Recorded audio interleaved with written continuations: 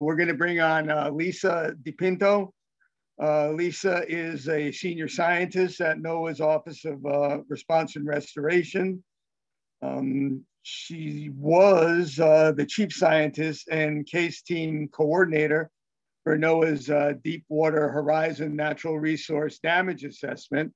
And I, for one, can comment that I was in Houma myself, and I do remember seeing Lisa and others there very late at night, very stressed out, as most people were there. And I commend her for the job that she did down there, where they actually settled for $8 billion in damages. That's $8 billion. She's been with NOAA for over 20 years. She designed, coordinated, and implemented assessments nationally and internationally. And Lisa is going to talk about characterizing oil in the water, on the water, and beneath a slick, or sciencing at the Santa Barbara Seep site, which is very familiar to us here in California. My name is Lisa DiPinto. You got my introductions. I'm with NOAA's Office of Response and Restoration. I'm going to talk today about two projects that we have underway to characterize oil in the water column, beneath the slick, and also some work that complements that, looking at using remote sensing tools to characterize the slick simultaneously.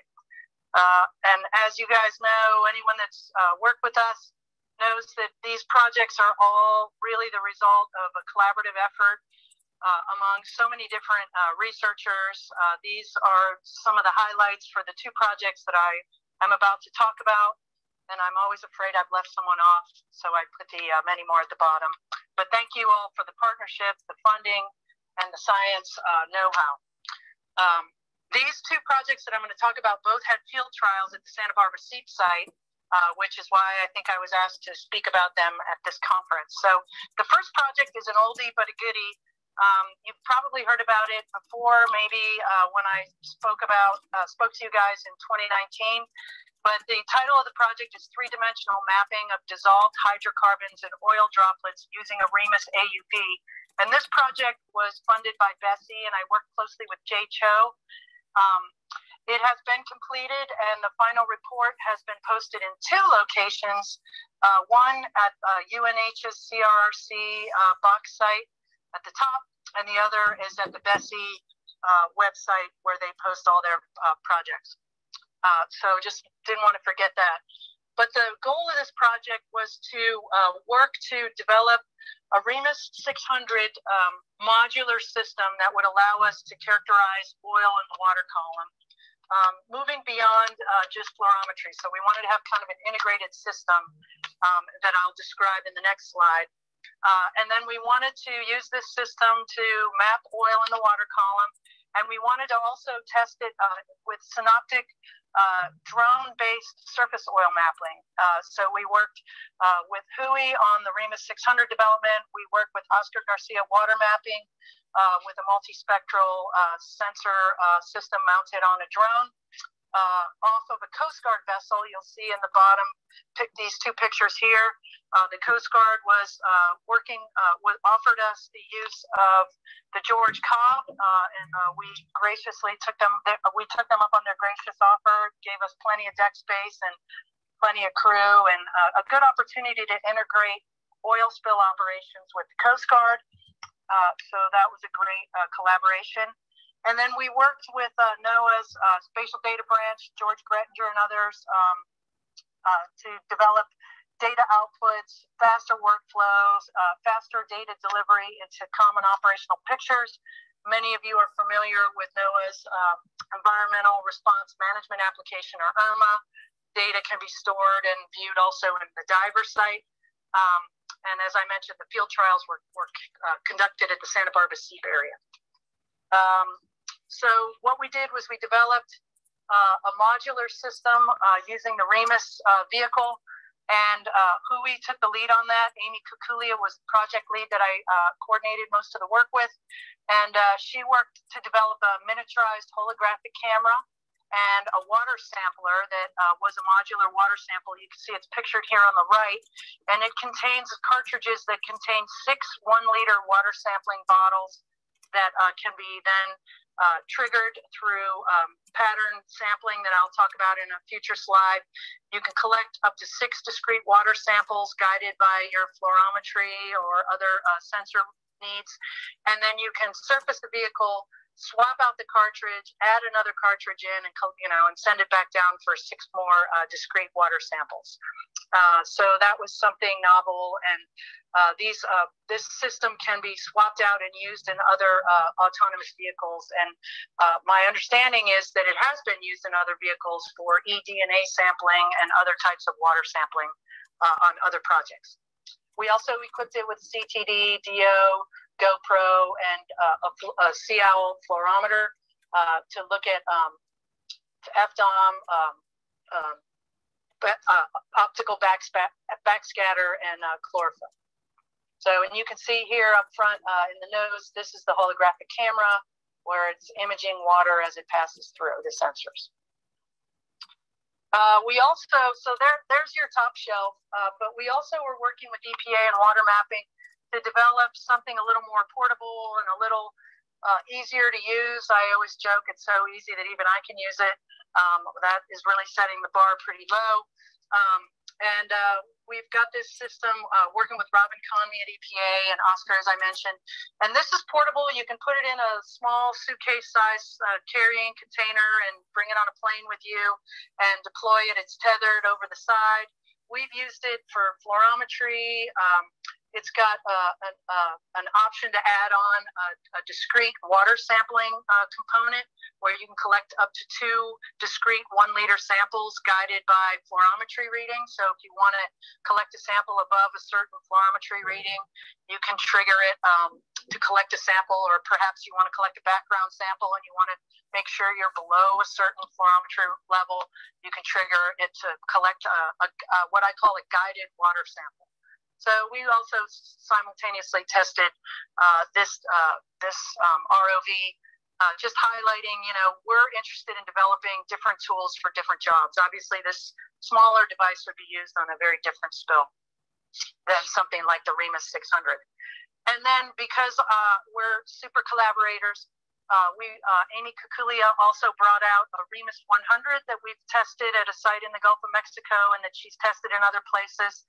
And we coordinated with the ADAC LRAV project, the long-range AUV, as added complementary capabilities. And essentially what we were looking for, in addition to, overboarding these and testing them, we used these other 2 AUV systems as I consider it kind of a pre-screening to guide us for where we wanted to deploy the REMUS 600 when it was time to actually do the test for that. So the REMUS 100, it's small. It's probably about 100 pounds. You can throw that over gently put that over the side of a vessel. And we had this one equipped with the CL fluorometer, ADCP, and sonar. And you can see at the bottom here, here's an example of where we are in kind of an oil and gas area, and it was kind of pre-screening of where we deployed one of our REMUS 600 runs. And the LRAV, much larger, it was a land-based deployment, and it operated continuously for 6 days before, during, and after we were out on the Coast Guard vessel with CL fluorometer, and it too was kind of pre-screening areas with elevated hydrocarbons. And here's just an example of what some of the readout you get from the LRAV. So it was a mission that had complementary underwater vehicles all working kind of in tandem and in coordination. The operational workflow, we developed an operational workflow that actually worked. That doesn't always happen, but our plan was to fly the sensor package mounted on UAS, and Oscar has developed this really cool system to give us real-time data streams. So anyone that could access cell service on their phones or on a device, you could see the real-time data stream through a YouTube channel that Oscar put together specifically for this mission. And so everybody could see the same thing in real time. And then we would capture that imagery. We would immediately, upon landing of the UAS, would load it into the Common Operational Picture and use it to inform the AUV mission. And then based on that, we were trying to both coordinate with the other underwater vehicle pre-screening locations, and then position ourselves beneath the slick using the remote sensing data. And we would deploy the REMIS to those identified target areas based on those data streams. And then we would collect and transfer the data into the common operational picture as it, was able to be uploaded, at different timing for different types of data streams. And we kind of describe the workflow and the timing of that in our report. Over the 5 days that we were on the water, we did 19 separate missions, and we programmed the REMIS. And by we, when I say we, I always mean someone else. I'm just kind of overseeing and sort of facilitating the research. But our software engineers were able to develop programs for different search and gulp patterns, and by gulp we mean collect a water sample pattern. So we would go out to an area of interest, mow the lawn, do up and down yo-yo patterns, and we would either have a program to collect a water sample if fluorometry reading exceeded a certain level, for example, or we would have we had to go find or we had an adaptive sampling a pattern called circle spiral gulp, where if you found an elevated reading, you would circle around that reading, that area in the water column, up and down the water column at different elevations or different depths. And then at the highest reading within that strip in the water column, it would automatically take a sample there. Or there was a non-adaptive sampling goal where you would just pre-program it before it left and say, here, go to this point and collect a sample there. So we tested a bunch of different adaptive sampling software algorithms, and they all were executed successfully. So that was a big success. And then we also worked with EPA, Alex Hall and Robin Conmey, to develop different ways of visualizing the data. And here's just an example of a 3D interpolation of the data. And what you're seeing here, it's a 3D Kriging technique that estimates optical backscatter chlorophyll and FDOM readings continuously, color-coded. Each time step in the video represents, I'm looking at my note here, 1 meter estimations. And what you see is where you see the circular pattern here, the circle spiral gulp, is this was the highest level of FDOM reading in the water column. And so you'll see it'll turn red there. And so it was automatically triggered to collect a sample there. So it spiraled and collected a data point there. So a really cool way to create data visualization. So the reports, as I mentioned, are available in 2 places online, and that links are available on my web on the first slide. And then I'm going to transition into a second project, which would be a project we did with.